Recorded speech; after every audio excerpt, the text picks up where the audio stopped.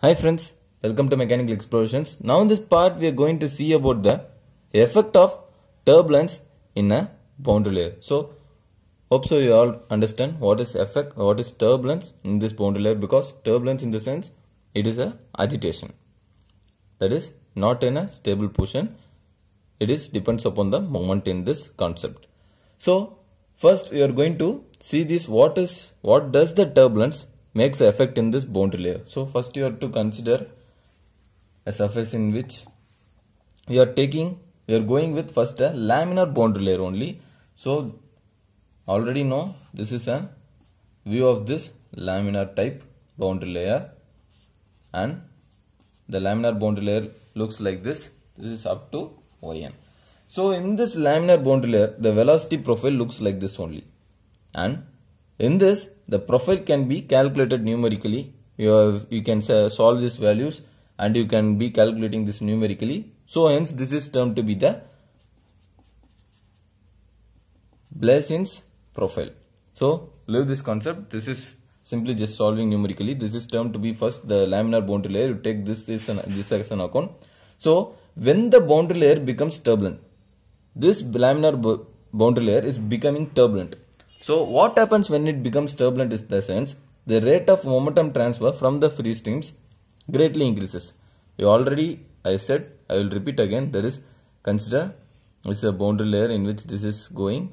So the area of separations takes place here.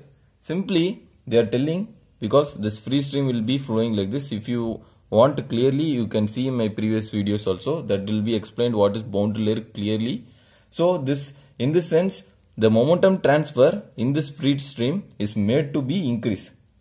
So the free stream loses the momentum quickly. That is, when you make the momentum transfers increase in this, the momentum transfer will lose quickly, and in this the momentum transfer loses quickly. The boundary layer will automatically grows larger. So the boundary layer will automatically grows larger, and the boundary layer thickness here it is defined as del x. Simply they are taking this as del x because the turbulent effect on this laminar causes the boundary layer to grow larger. This is the main cause of this turbulent in this laminar surface, makes the boundary layer large. This is the overall output consequence for this laminar boundary layer, in which the effect on laminar boundary layer. Now we are going to see about what does this turbulence going to cause in a turbulent boundary layer. That is, we are already seen that laminar boundary layer. Now coming to the case of turbulent, turbulent boundary layer. Now consider this a surface in which turbulent will be like this. Here it will be very steep. So this is termed to be the turbulent boundary layer. So you can, from this, you can see the difference between this laminar and this turbulent. Laminar will be like this and turbulent will be like this. This area will be very steep. So this is termed to be turbulent. This is termed to be laminar. So laminar in this turbulent boundary layer, the velocity gradient is very steep. This velocity is very steep. This is a main point at this wall. So what this means, if it is steep, the shear stress will be large. Shear stress will be large. This is not our concept. Simply you should, for your knowledge, if it is velocity is steep here, automatically shear stress will be large. That is enough. So what we are going to see in this region, the flow is laminar, that is the laminar sublayer. It will be laminar sublayer. Because very thin region right next to wall. This is very thin region next to this wall.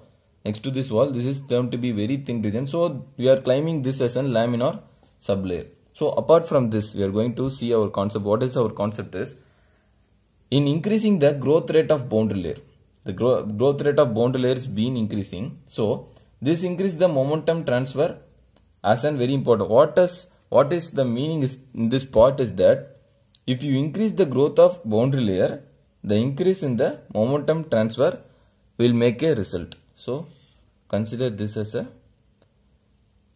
This is an object in which the boundary layer goes like this and which the free streams are going like this. So what they are telling, if the boundary layer is being increased, the momentum transfer in this free stream should be increased, because the momentum transfer in this free stream only increases the boundary layer. Otherwise the boundary layer won't increase. This momentum, this is termed to be the turbulence.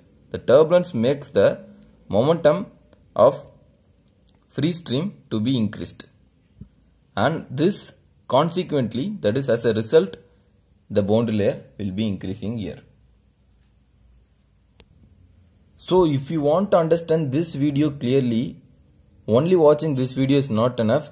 I will give a video, that is what is boundary layer, in this description link. You can see that video, because what we have discussed in that video is that the inside boundary layer is termed to be reversible, because the boundary layer will be, what I am said that video I will be explaining here. It will be a boundary layer will be like this, and here will be a favorable pressure gradient, and the opposite side is termed to be the adverse pressure gradient. Favorable pressure gradient and adverse pressure gradient. Because why this adverse pressure gradient has a reversible effect? This is the main concept. It will be like this. So why this has an reversible effect? Because it is very strong. Only strong adverse pressure gradient causes the reverse flow. So this both flow are collide and there will be a separation of boundary layer. This video, if you want clearly, watch in my description link, that is separation of boundary layer. So this is the main concept using in here, because we said that this boundary layer is being increased by the momentum transfer in the free stream. That is one point. And here the second point is that the main thing is that this boundary layer is being resisted by this strong adverse pressure gradient, because it makes the separation. It makes the boundary layer to separate. But here it makes the boundary layer to increase, but here it makes the boundary layer to separate. So this 1 and 2 are the big competition. This turbulence and this strong adverse pressure gradient are the big competition. When this makes the boundary layer to increase, this makes the boundary layer to separate. Entirely separate. So this is the main concept, the effect of turbulence in boundary layer. So in this we are going to see what will happen, the velocity profile in this boundary layer. What would be the main key when this 2 comes into role. So this is the part, that is when this 2 comes into role, the key point is that flow reversible will take place in this region, because due to the strong adverse pressure gradient, there will be, the key point is the sense, there will be a flow reversible. Flow reversible takes place in this region when there is a strong adverse pressure gradient. So in this situation, the main thing is that I already said there is a competition between these two parts, that is momentum diffusing from the free streams, that will be resist the reversible. So this will resist this. This momentum transfer from this free stream will resist the strong adverse pressure gradient. So the strong adverse pressure gradient which increases the flow reversible, and the key point is that the turbulent boundary layer greatly increases. So the momentum from the free stream, automatically when you are comparing this 1 and 2, that is turbulent and strong adverse pressure gradient, this turbulent will make momentum diffusing from free stream increases. So automatically the boundary layer increases, and this cause resistance to strong adverse pressure gradient, that is this makes the reversible flow. So turbulence resists the reversible flow through the boundary layer. So this reversible flow will cause the separation in boundary layer. When the boundary layer is being reversely flowing, there will cause a separation point. So the boundary layer will be separated. So in order to avoid or resist that separation, this turbulence is the major part. That is the momentum transfer in this free stream makes increases only due to the turbulence. So this turbulence makes the resistance to the reversible flow. So from this point you can note one thing. So when the flow is termed to be, when the reversible flow is termed to be resisted, there is the reversible flow is termed to be resisted, what will be happen? The main thing is that the main question mark comes here. What will be happen here is, so what will be happening here? The main question mark for which the turbulence and the strong adverse pressure gradient. This will be resisting this. So the turbulence means here, this is reversible flow. So when the reversible flow is reduced, so you consider a plane, simply consider this as a, so consider this as a plane in which the forward will be thrust and the reversible, so the downward will be weight and the upward will be the lift.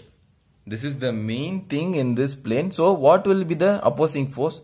That is drag. So when the reversible flow is being resisted, this is the case. Yeah, this is the case in which the reversible flow is resisted. Then what will happen? The turbulent boundary layer reduces the drag on this body. Then the drag is being reduced only because of this effect of turbulence in the boundary layer. So this turbulence effect only reduces the drag in the boundary layer. So we have seen about the laminar boundary layer and its consequence, and also we discussed the turbulent boundary layer, that is velocity profile, shear stress. This all not our concept.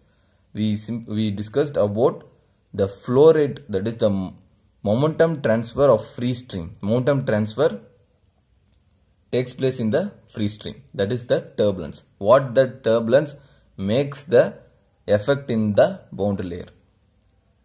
It resists the strong adverse pressure gradient. When it resists the strong adverse pressure gradient, the reversible flow is being resisted. According to this reversible flow, when this is resist, if you are coming with the application, you can see when the drag is the opposing and the reversible flow. When this is being resisted, the turbulence in the boundary layer can reduce the drag in the body. This is a very good thing only, because the opposing force is being reduced, there will be a great thrust only. So this is the main effect of turbulence in the boundary layer. If you like this video, give a thumbs up, or if you not like this video, you can dislike our video. And if you want to share this video, you can share with your friends. If you like our channel, you can subscribe. If you have any queries regarding this effect of turbulence in a boundary layer, if you can't understand a single point also, you can leave it in the comments. We'll be clearly explaining or clearly telling in text, through text, what is the problem here. So if you want any more videos like this, you can comment below this video. So if you want to know what is the boundary layer suppression, see in this description link, there will be what is the thing that is the boundary layer suppression will be available there. So thanks for watching. See you in next coming lessons.